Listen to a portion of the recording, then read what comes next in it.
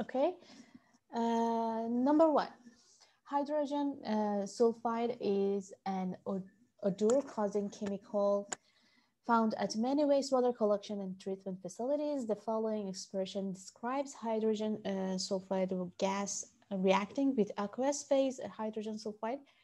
So we have H2S as a gas is equal to H2S as aqueous. Use your understanding of chemical equilibrium and thermodynamics to determine the Henry's constant moles per liter atmosphere. For this reaction, at temperature 25 centigrade, the change in free energy of formation at the standard condition, units of kilocalorie per mole, are as follows. The H2S as a gas is equal to minus 7.892. H2S in aqueous phase is minus 6.54. HS minus in aqueous is 3.01, and SO4 2 minus is minus 177.34. Well, first of all, we should use the Gibbs free energy equation. Here you can see this equation. Delta G is equal to delta G0 plus RT ln Q. Delta G is because we are evaluating this in equilibrium conditions, so delta G is equal to 0. So we have delta G0 plus RT ln Q equal to 0. To find delta G0, we should subtract the summation of products from reactants. So the product is minus 6.54 kilocalorie per mole for each mole, and here you can see H2S in aqueous, and minus 7.892 kilocalorie per mole for each mole as reactants. It is equal to 1.35 kilocalorie. At equilibrium, the reaction quotient Q is the equilibrium constant K. So we can instead we can use K, and in this case, Henry's constant, we call it Henry's constant, solving for H in the free energy equation. So KH is equal to E minus delta G0 divided by RT. We use this formula to find Q, and instead of Q, we put KH. We have delta G, we have R is constant, and we have T in centigrade. We should change it to Kelvin. So adding to 273, and it gives us 0.102 mole per liter atmosphere. And so in here we have KH.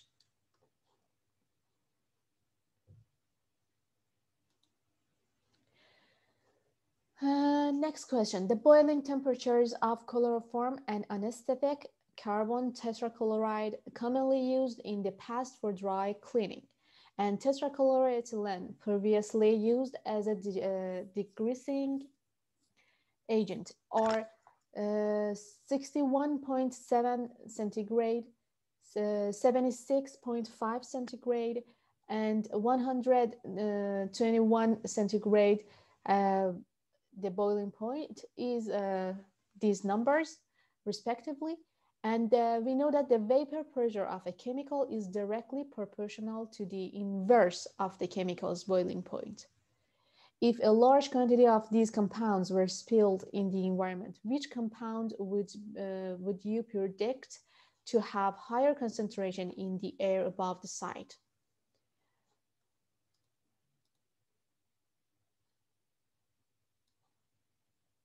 Yes, it's chloroform, yeah. It's the one that in the question. Okay.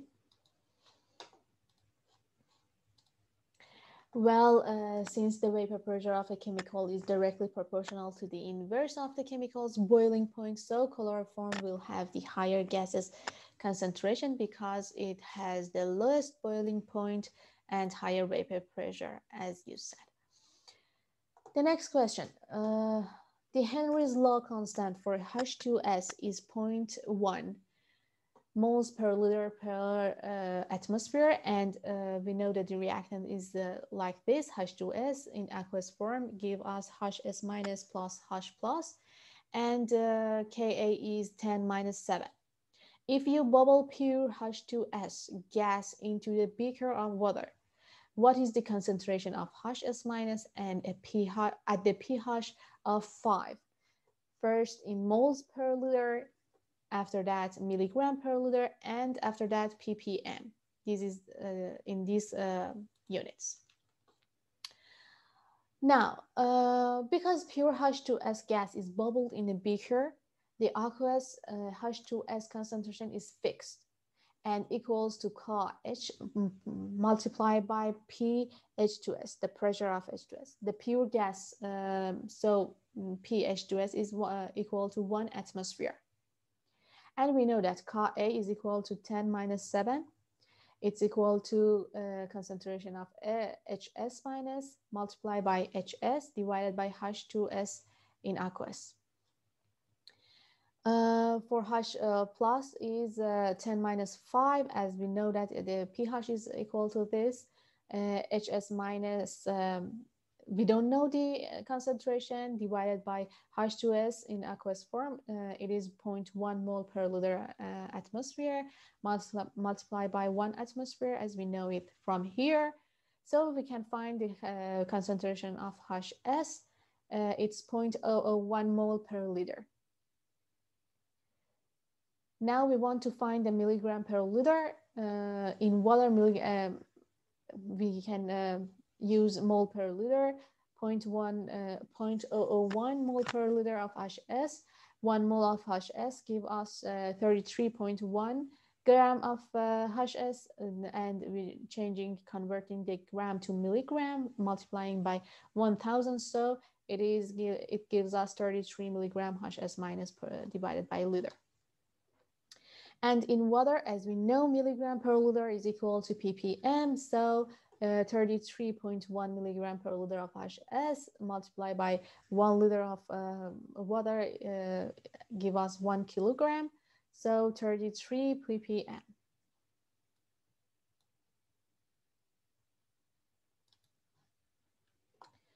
What would be the pH if 10 minus 2 moles of hydrofluoric acid, HF, were added to 1 liter pure water? The pKa of HF is 3.2. Well, in here, when HF is added to water, it can either remain as the acid, so it remains as HF, or dissociated to the base F minus. So in water, we have 4 unknown species: the H plus, OH minus, HF, and F minus. Water is not unknown because we assume its activity is 1. So in order to solve the problem, we require 4 independent equations to solve for the 4 unknowns. And here we have these 4 equations. The first one is 1 mass balance for water. 1 mass balance for the acid. So we know that 10 minus 2 moles per liter equal to concentration of HF plus concentration of F minus. The next equation that we use is the equilibrium expression for water. We know that it is the concentration of H plus multiplied by OH gives us 10 minus 14. The next one is again for acid, that we have 10 minus for the reaction. 10 minus 3.2 Ka is equal to concentration of H plus multiplied by concentration of F minus divided by HF. And one expression showing that charge neutrality is maintained in this solution. So concentration of H plus, it should be equal to concentration of OH minus and F minus for neutrality. Now we can solve the expression simultaneously, or we can make an assumption to reduce the number of unknowns. Now we use the assumptions. Assumption number one gives us to reduce the mass balance expression. Assume that the concentration of HF is greater than concentration of F minus. And it makes sense. We added a lot of relatively strong acids, so we can assume that the concentration of HF is really bigger, and the equilibrium pH is less than pKa. So the mass balance reduced for here, reduced to concentration HF is equal to 10 minus 2 molarity.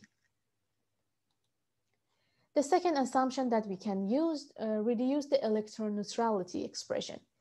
Again, we assume that the concentration of F is greater than the concentration of OH minus. This should also make sense. We add a lot of acids, so the pH should be below 7, where the concentration of OH it becomes very small. So the expression reduced to this expression reduced to concentration of H is equal to concentration of F minus. Now we substitute these two assumptions that we have to equilibrium expression in here. So 10 minus 3.2 is equal to H plus multiplied by concentration H plus. It is instead of F minus, and divided by concentration of HF. It's equal to 10 minus 2. So we can find the concentration of H plus in here. It's equal to 2.5 multiplied by 10 minus 3. So pH is equal to 2.6. pH is logarithm, given minus log of this number.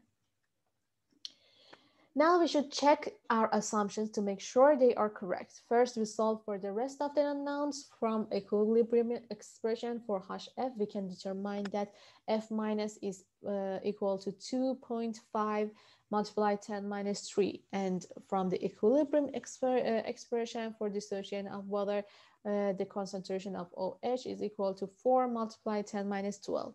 And from here, we can see that the assumption that we are using are valid, and our answer is approximately correct.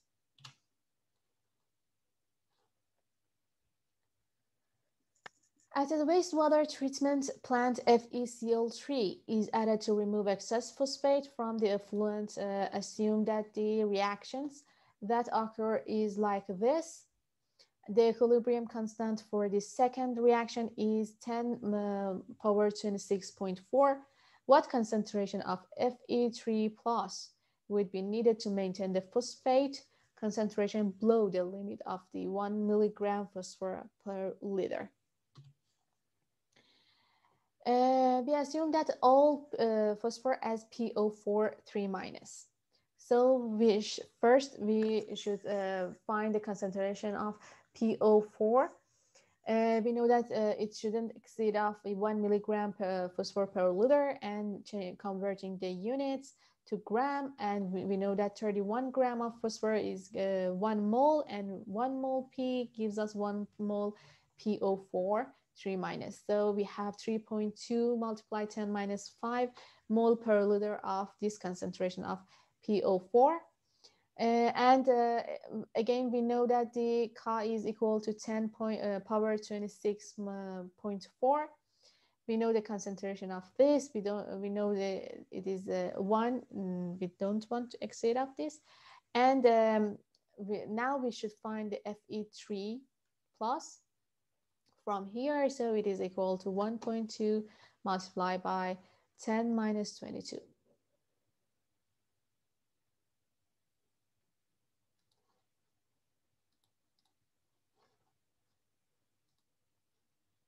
Well, atrazine is an herbicide widely used for corn, and is a common groundwater pollutant in the corn producing regions of the United States.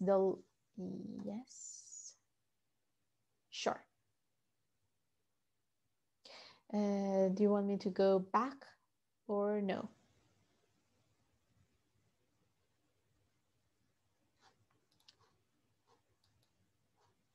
Here.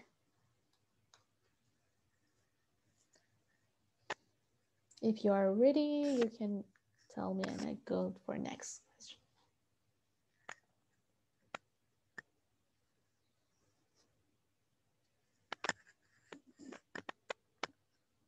You're welcome. Well, the log of KOW for atrazine.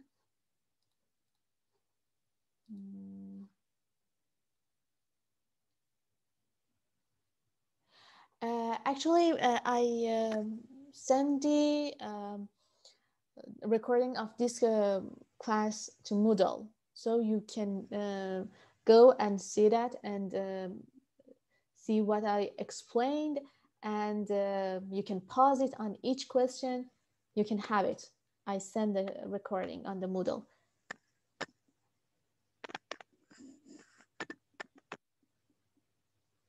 You're welcome.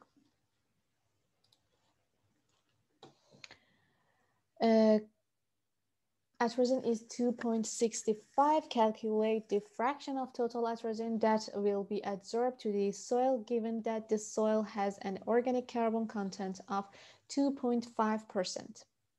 The bulk density of the soil is 1.25 gram per cubic centimeter.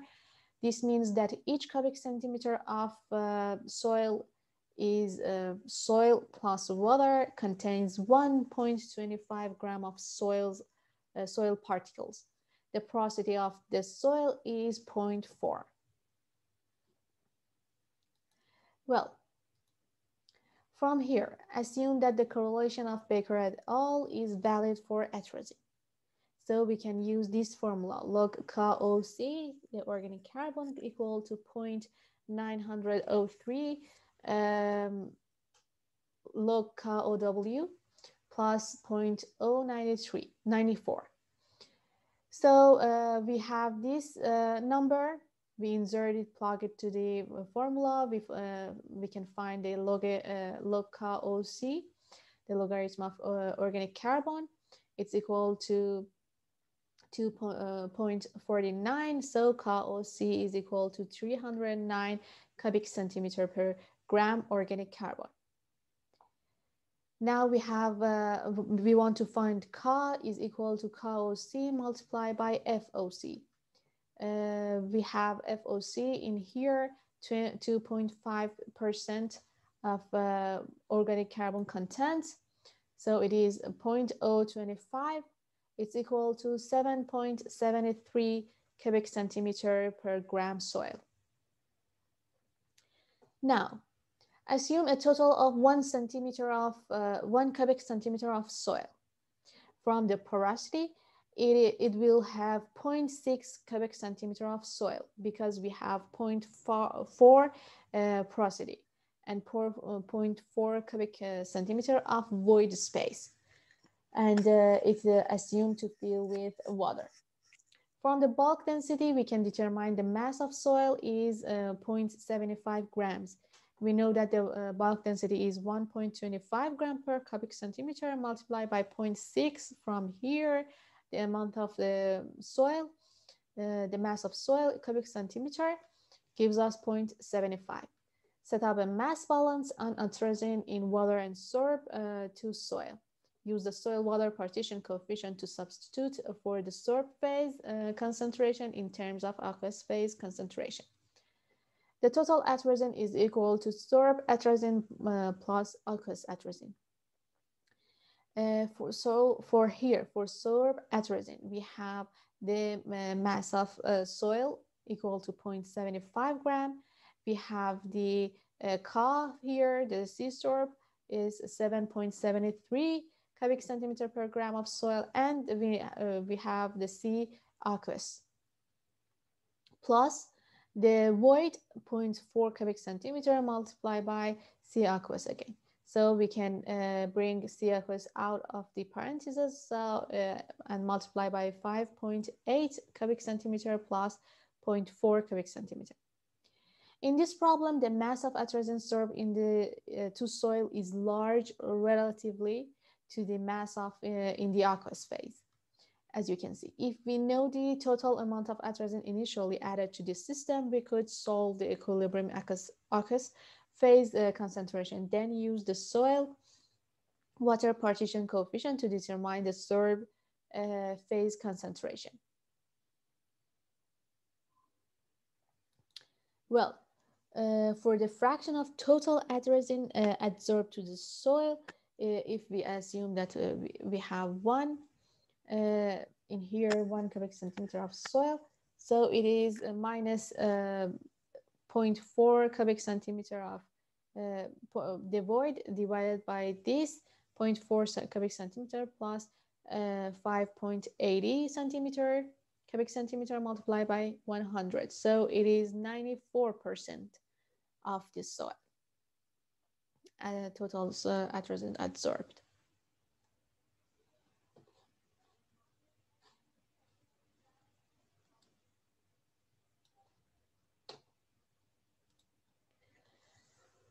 Mercury concentration in San Francisco Bay were measured to be 8 nanogram in rainwater, 1.25 nanogram per liter dissolved in the bay water, and 250 nanogram per gram dry way of sediment. Using the information provided and assuming equilibrium, what is the sediment water partition coefficient for mercury in sediments? Units of cubic centimeter per gram dry way of sediments. We use the equilibrium expression. It is equal to Q divided by C. Q is 250 nanogram per gram divided by 1.25 nanogram per liter. So it is 200 liter per gram. Converting the units, liter to cubic meter and cubic meter to centimeter, cubic centimeter. So we have 2 multiply 10⁵ cubic centimeter per gram.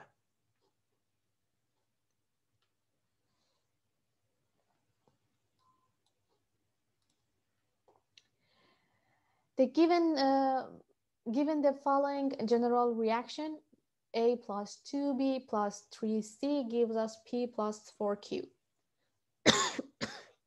Excuse me.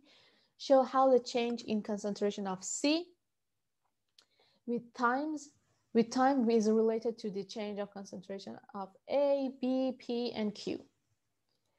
So the change in concentration of C with time gives us 1A need 3C. So 1 concentration of A need 1 divided by 3 needs 3C. So 1/3 is the relation. In here, 2B gives us needs 3C. So 2B needs 3C. The fraction 2/3 is the relation. In other side, 3C gives us 1P. So minus 1 divided by 3. And again, 3C gives us 4Q minus 4 divided by 3.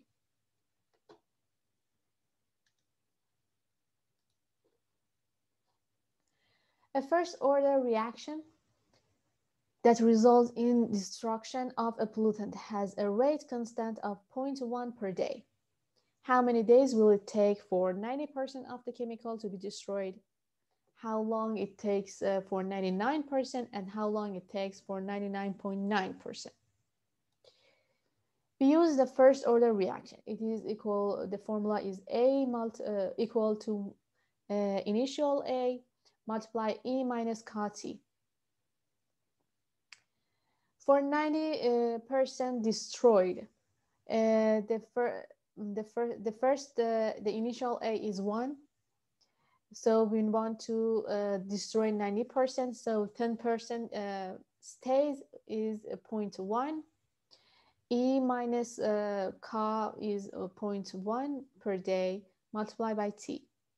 Solving this problem, we can find that T is equal to 23 days. Now for 99%. 99% destroyed. So 0.1% initial concentration remains. So 0.1% is O1 divided by 1. In here, again, use this formula to find the T. You can find out that it needs 46 days to destroy 99% of that chemical. For C, again, use the same, but for 99.9%. It means 0.1% of initial concentration remains. Sorry, in here, it's not correct. It's 1% of initial. 0.1% of initial concentration remains, so it is 0.001 divided by 1. This is the cost, so it takes 69 days to destroy 99.9%.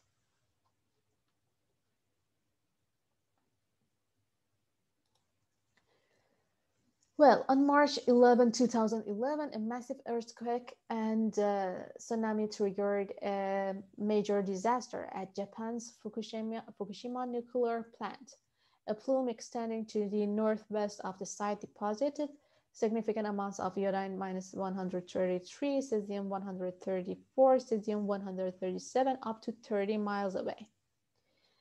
Iodine has an 8-day half-life, and cesium 137 has a 3-year half-life. Determine how long it will take 99% of iodine and 99% of cesium to naturally decay. Well, the half-life is given, so we use this formula. T of half-life is equal to 0.693 divided by Ka. We want to find the Ka, the constant. Constant for iodine is 0.693 divided by half-life is 8 days, so it gives us this number per day.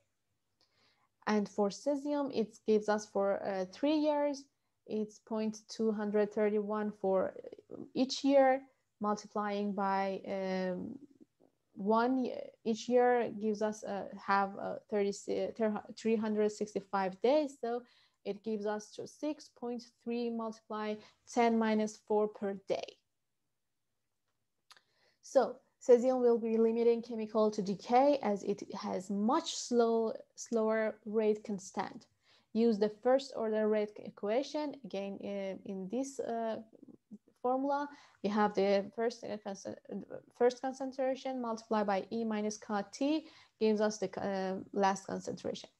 So we know that we want to have 99% decay. So it is 0.01 of the initial concentration. So we can cancel out initial concentration from both sides. So 0.01 divided by the Ka to find T, the time that it take for decay of 99% of this chemical. It gives us 20 years. So 20 years need to for the decay of cesium. You can do the same for the iodine. So doing the same calculation gives us 53 days for 99% of the iodine to decay. Any questions so far?